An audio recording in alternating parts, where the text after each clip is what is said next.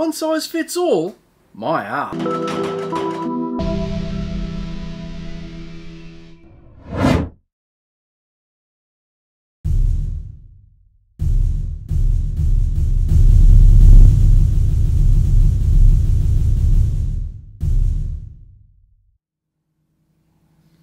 So as you just saw, when I did the ice in resin video, a lot of you guys suggested that I should try dry ice. So I did some investigating and I found some. Now finding dry ice around here can be a bit difficult. You can't just go down to your local supermarket and grab it. You've got to go to a special ice works that make it. But once you do find it, it's super fun to play with.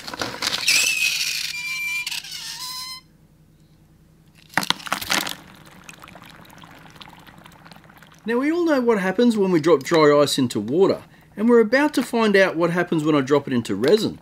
But before we do that, I think there's some other experiments we can try.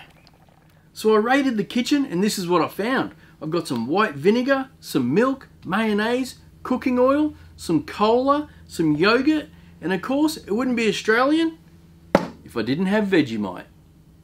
Now there is one other experiment that I've been wanting to try. This is 100% alcohol. And when you drop dry ice into alcohol, it super cools. And once you've got that super cooled liquid, you can put things inside like these gummy snakes. And then once they've cooled down, you can shatter them into 1,000 pieces. Now we'll do that experiment a bit later, but for now, let's start with the milk. If I had to take a guess, I'd say that this milk's probably going to behave the same way as the water.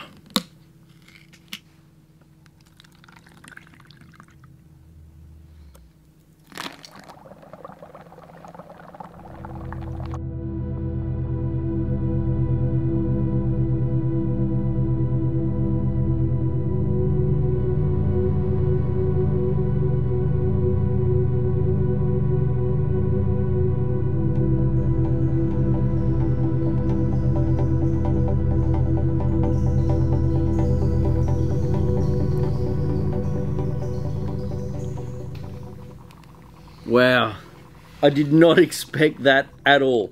All that gas is trapped inside these bubbles. So as soon as we pop them, all the gas is going to come out.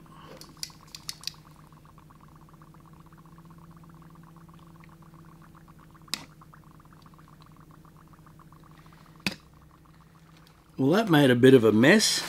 I'm glad we started with the milk though. Time for round 2. This time I'm going to use a silicone mat. Let's try the cola.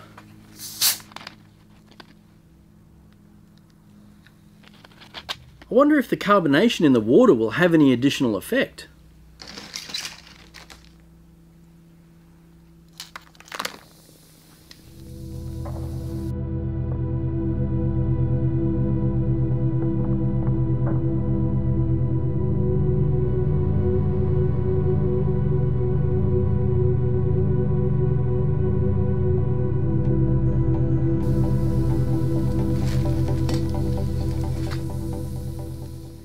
So you can see all that gas is being trapped in the bubbles just temporarily, and it just keeps popping out, kind of like a steam train. Well, that one turned out pretty much as expected, so let's do the next one. Next up, white vinegar. Now I really have no idea what to expect with this one. What do you guys think? Same as the water and the cola?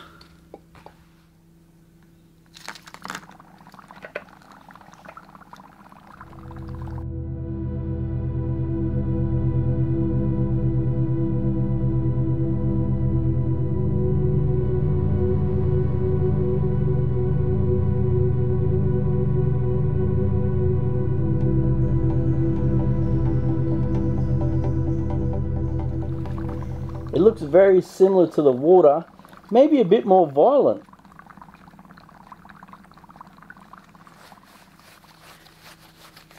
Next, I think we'll try the mayo.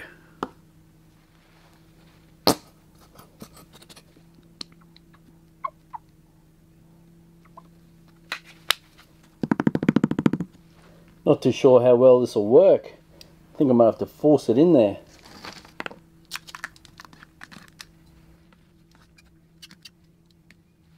Well, it's not really doing much. You add some more over the top.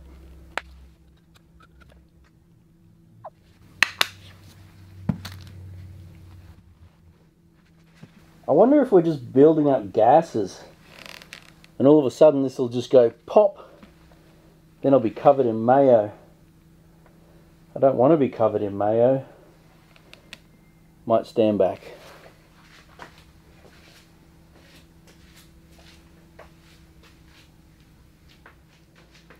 Well, it's been 5 minutes and we got nothing. Well, that was pretty uneventful, that one. And don't worry, I'm not throwing this out, I'm saving it for later. I think we're going to have the same reaction with the yogurt, so let's knock this one out real quick. Smells like passion fruit. Mango and passion fruit.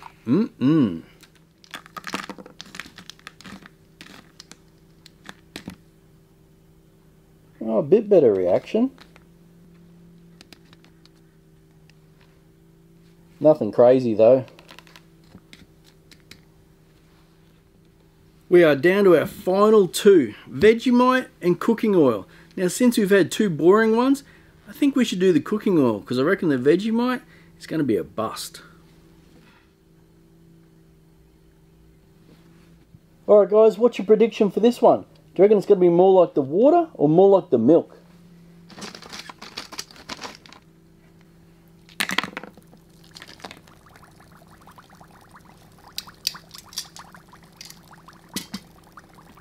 Wow, neither. We're just getting a heap of bubbles, but we can't see the actual gas, like the smoke.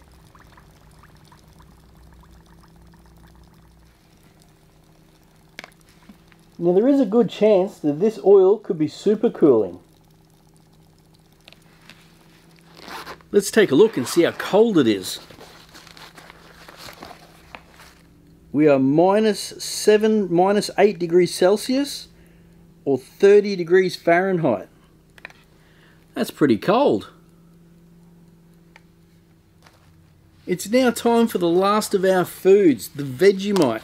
Now like I said before, I think this one's going to be a bit uneventful, but hey, you never know. Let me know in the comments if you've tried Vegemite, and if you have, let me know if you liked it. It's a bit of an acquired taste. Me personally, I absolutely hate it, but Nicole loves it.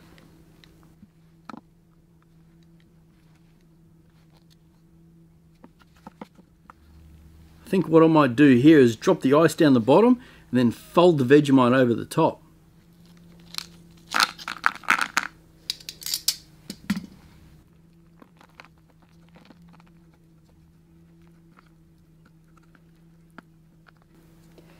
Okay, I've made a nice seal around the back there. Hopefully we can build up some pressure and get a little pop.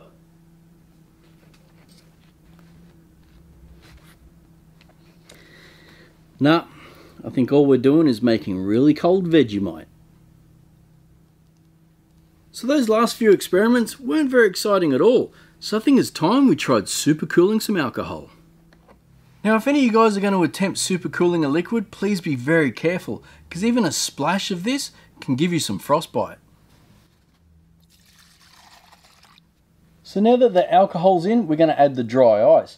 Now once we add the dry ice, we're going to wait for all the bubbles to disappear, and then we know that the liquid is supercooled. Once that's done, we'll drop in the gummy snake and see if we can freeze it.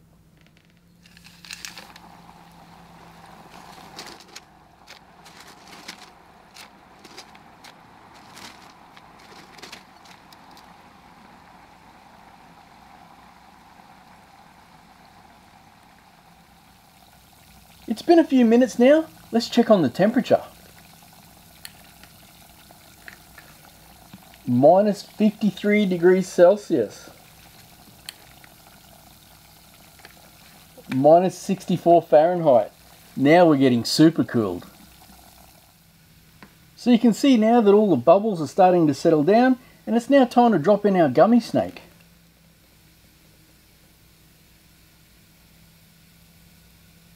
So we'll just leave that in there now until it freezes.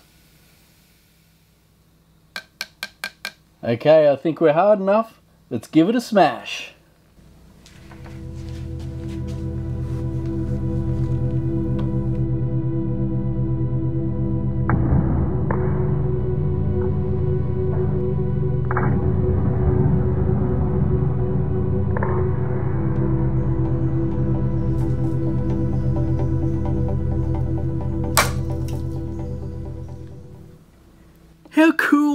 that? It was definitely worth the wait. It's now the moment we've all been waiting for. Dry ice in epoxy resin.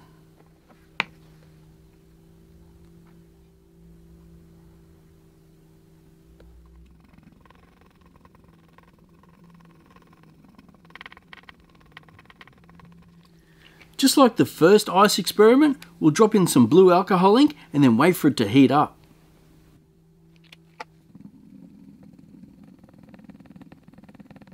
I'm also going to transfer it to this moulding container so we can get a better look.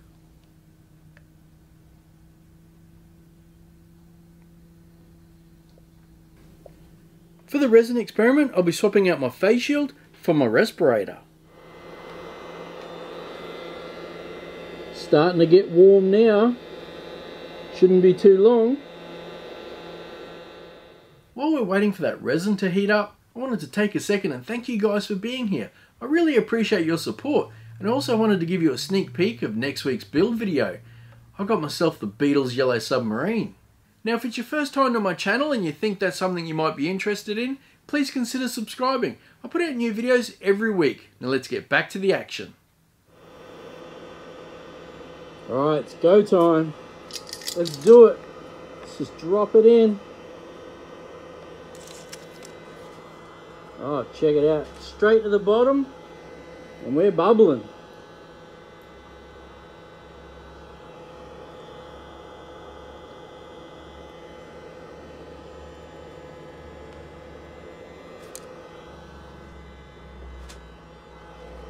Now it's a race to see if the resin on top will set and keep those bubbles in.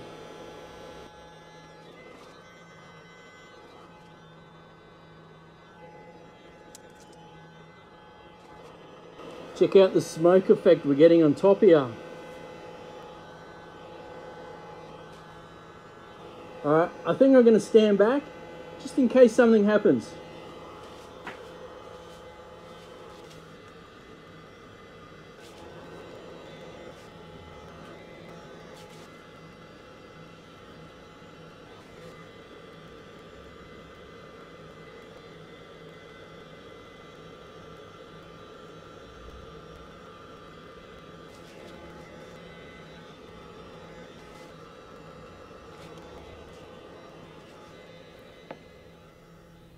So that was pretty fun to watch. The way that resin heated up and then cured over the top, slowing down the bubbles. We ended up with one little pinhole on top there, just allowing the gas to escape. But I think what we need to do is go bigger. We're going to go more resin and more ice.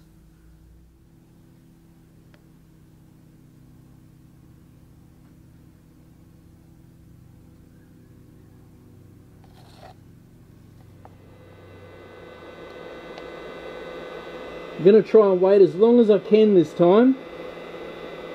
See if we can get that resin to seal up. There's just such a fine line. Definitely getting close now. Alright, I'm going for it.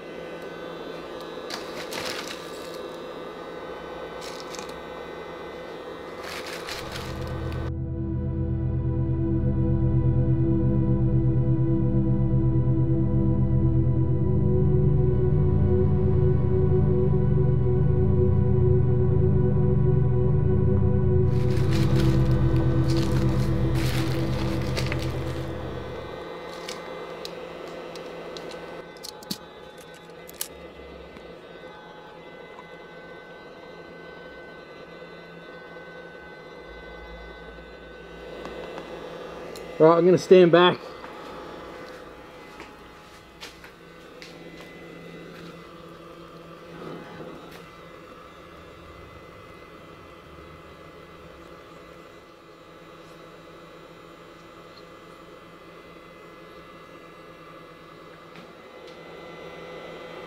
Well, we didn't get a bang, which to be honest, I'm pretty happy about. I think we'll let this cool down, we'll pop it out and we'll take a closer look. Our castings have now cooled down, so let's pop them out and take a closer look.